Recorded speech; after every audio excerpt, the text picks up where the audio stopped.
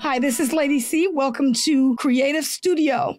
In the upcoming episode, I'm going to be showing you how to quickly isolate an email from specific email addresses and then either send them straight to spam or unsubscribe. And notice how I am in my Yahoo inbox. And what I'm going to do is come to one of these emails and see if I can filter it into its own window. The easiest way to do that is to hover your mouse over the email until you see this icon that looks like a magnifier, and then click on that button. Then Yahoo is going to filter all the emails from that email address into its own window.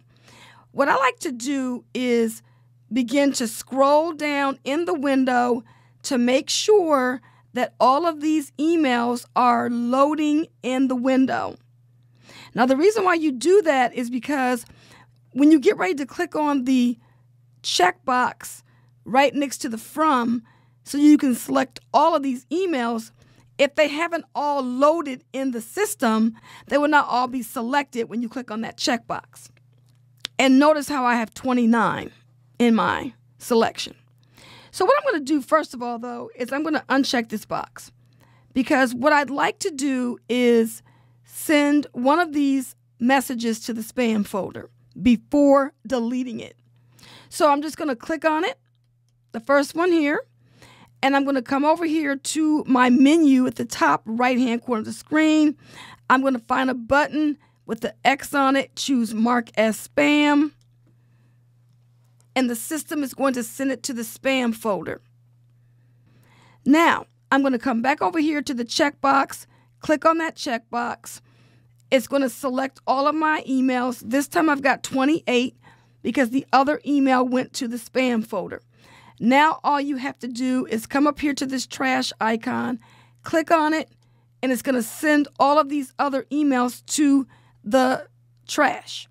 Yahoo automatically deletes emails in the trash bin after 7 days. It automatically removes spam emails after 30 days. So at this point, you're going to need to know what you want to do with these emails. Do you really need the space right now? Or can you wait until it's cleaned out through the system? So if you find yourself in a situation where you just need to get rid of these emails, you're going to want to go ahead and delete them. You can even go to the trash bin and remove them yourself without waiting for the 7 days.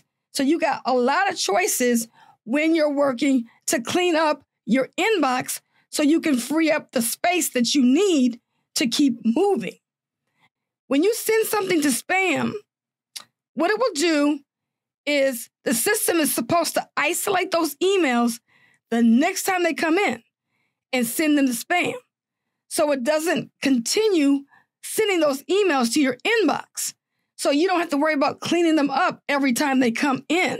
But if you actually subscribed to an account that you're going to want to unsubscribe, if Yahoo detects that this email is legitimate, then the window comes up showing to either unsubscribe or report as spam.